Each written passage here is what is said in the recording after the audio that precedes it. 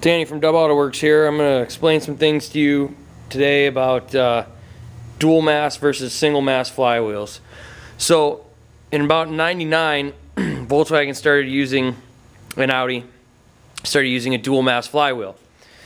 So here's one of them, and on the clutch disc you'll see it's got a solid hub. There's no springs on the inside. See, traditionally you would have a clutch disc with springs in it to take up for when you give it gas or let off the gas and push the clutch, let out the clutch so the car doesn't jerk around.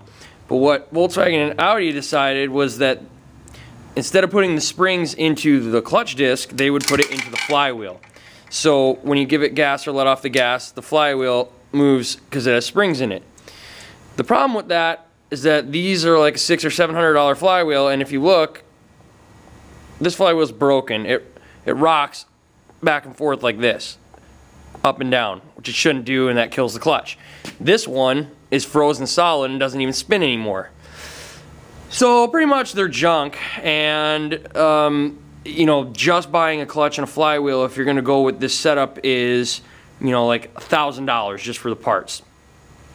These things weigh about 24 pounds, so it keeps the mass up, or it keeps the engine rotating at a high RPM between shifts, but it's not really necessary.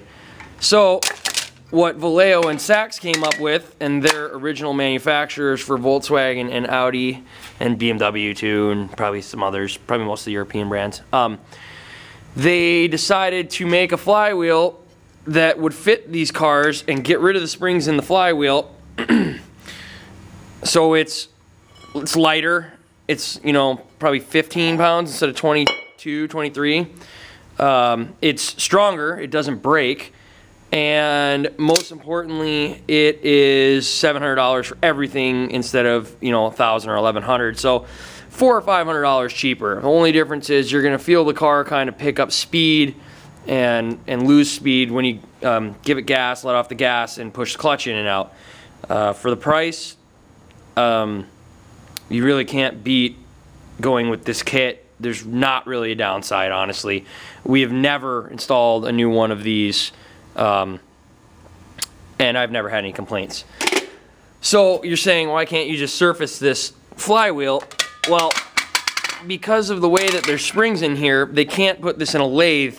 This would bounce around when you're trying to machine it, and so there are a couple places out there that will, I don't know, they have a fixture or something that goes through these holes so that they can machine it. But I mean, look at this, and this one's broken.